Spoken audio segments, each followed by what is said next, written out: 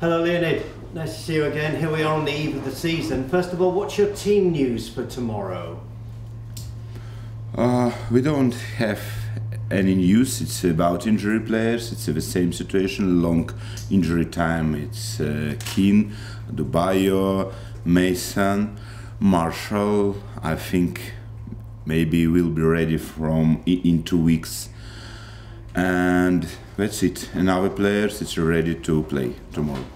Okay. Have you decided on your starting 11 based on your pre-season? Yes, I have decision about starting 11. Yes, today we will have a theoretical lesson after training session, and we'll speak about opponent teams, about principles, about tactics. But I don't already speak about starting 11. But in my head, I have decision. Sure. Are you likely to make any signings before kick-off tomorrow? Any new signings?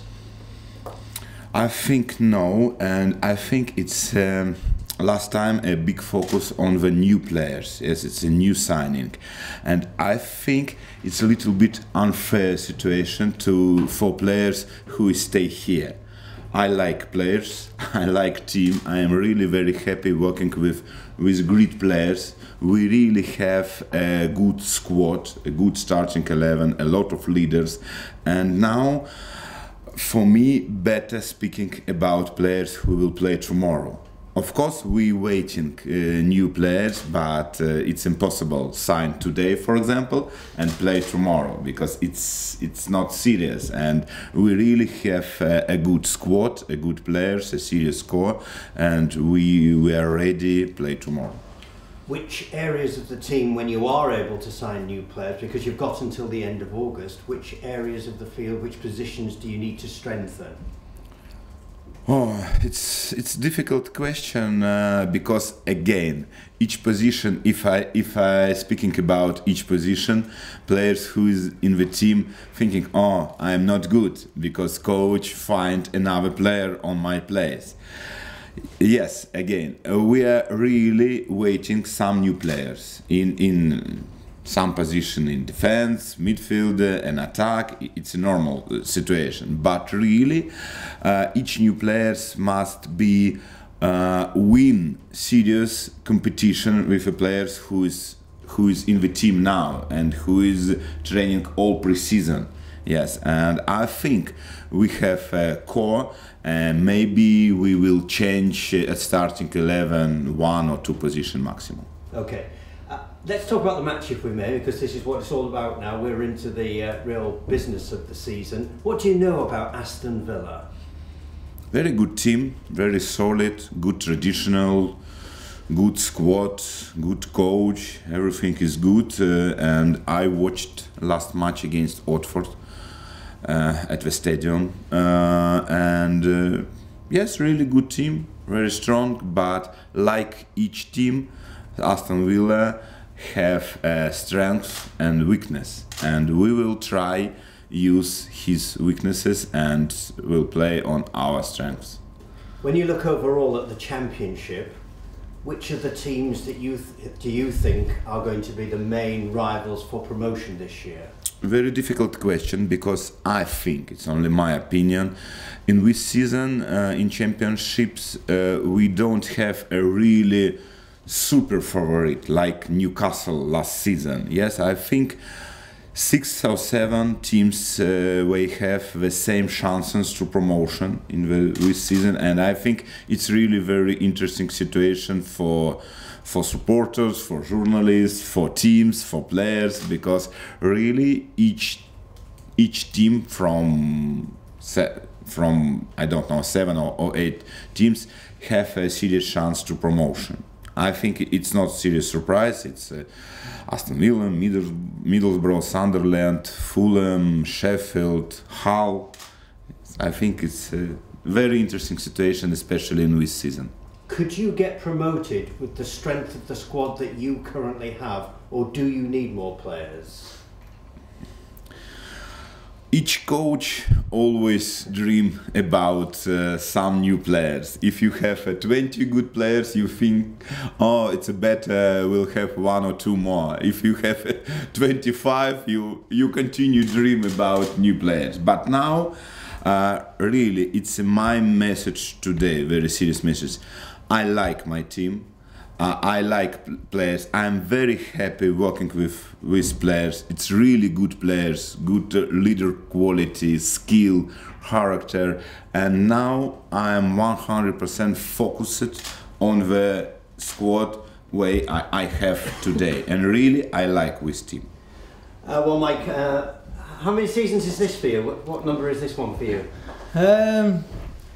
You're not the first person to ask me that. I think it's 17. So yeah, it's been a good pre-season, long pre-season, but looking forward to the season now. Right at the start of pre-season, you reckoned it was the hardest session that you'd ever had. Is that because the session was hard, or that you're getting older and slower? Well, maybe a little bit of both. No, I think the first session we'd done with the manager, it was certainly a tough one and up there. One of the hardest I'd done for many years, and the pre-season for certainly the first 9 days it was gruelling. 2 sessions a day, and the sessions were certainly tough. So, but it's all about getting the work under your belt, and we did that, and then we went off to Portugal for 12 days, where obviously we were still training hard but preparing for games as well. And how were those games? You played 3 of them. You seemed to get better as the games went along. Yeah, I mean, obviously the first 2, you're always a little bit rusty. You know, the environment was a little bit different, and then the 3rd game, proper stadium against Benfica, who are a top team. Plenty of supporters for Benfica, not too many for us. But the game, I thought the way we played, and our physical stats were good, and we were starting to get up to scratch then. Good. Tell us about Leonid Slutsky and how you've found him as the manager, first Russian, of course, in the league. What's he been like? Yeah, he's been great. You know, he's very approachable. Obviously, being captain, you speak regular. I spoke to him over the summer when he was announced as manager. You know, his language is, to say he's only been learning it for 5 or 6 months is incredible. So that's great to him. He's always learning. He's getting points across with the lads, and he's certainly trying to get the best out of us all. Have you noticed his language skills actually improving in the time that he's been here? Because he's made the point that he's speaking more English now than he ever has. Yeah, I mean, obviously the first day you could see he was sat up here, and he's taking his first probably meeting in front of 30 people speaking the language, so it was probably a little bit daunting for him. But now he's the way he is, he's like I say, he's spoken. He said he's very open. He's relaxed, but I've certainly seen the other side of him as well in the pre-season games when he's not being happy. So he's one of them when the standards are high and training's good and you're performing well. He's certainly nice and relaxed and a bubbly kind of character. In football, things are always moving, and of course you've lost a number of players this summer. Tom Huddleston and Elmo come to mind. Troops that have gone into battle with you over many years. How much are you going to miss them? Oh, of course, you've named 2 players there. There's Harry, Robbo Helding, Curtis. There's players that have moved on that were big characters, big players for us, and good pros. So you know you lose them kind of players. It's tough, but the managers look to bring in and try and replace them, and we still need to keep doing that. We've brought obviously Kevin from Liverpool, Ola, Mike, and a few of the young lads who have been at the football club, been out on loan, who were getting the opportunity and had a great pre-season. So it's a great opportunity for them.